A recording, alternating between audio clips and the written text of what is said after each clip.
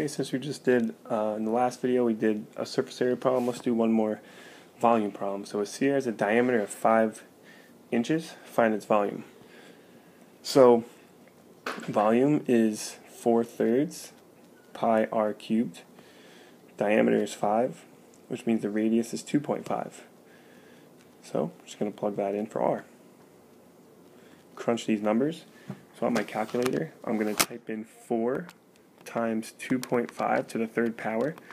If you can't find that number, just do 2.5 times 2.5 times 2.5. If you can't find the root button on your calculator, then divide that by 3, and you get 20.83. And notice I didn't multiply in the pi. I should put that in a different color. I didn't multiply in the pi there, so I'm going to keep that in terms of pi. So that would be 20.83 repeated pi cubic inches.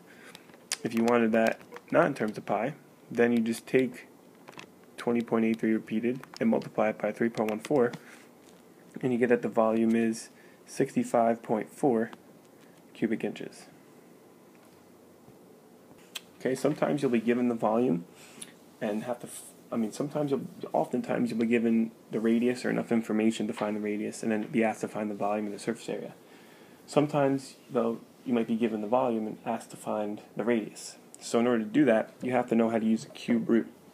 So when a number is raised to the third power, it's called being cubed. So something like that, x cubed is how we say it, is equal to 27. If we wanted to solve that, then we would take the cube root of both sides. So the cube root of 27 is 3. You can either do that on your calculator, or just think of a number that multiplies it to itself 3 times to get 27.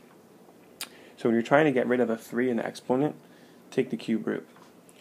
So what is the radius of a sphere whose volume is 2,304 pi?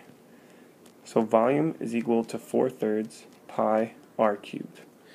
So for volume, I'm going to plug in 2,304 pi and set it equal to 4/3 pi r cubed. Alright, one thing I could do right away to make my life easier is to divide both sides by pi. That's just going to cancel it out. Then you could divide both sides by 4/3 too if you wanted. I'm going to do it in 2 steps and multiply both sides by 3 to emphasize getting rid of that 3. So now we have 3 times 2,304, which would come out to be 6,912, and then that would equal 4 r cubed. Then we could divide both sides by 4 and get Fetty Wap's second favorite number, 1728, and then take the cube root of both sides, and the cube root of 1728 is 12, and that equals r, and that's our radius. And the radius would just be in units because it's a length.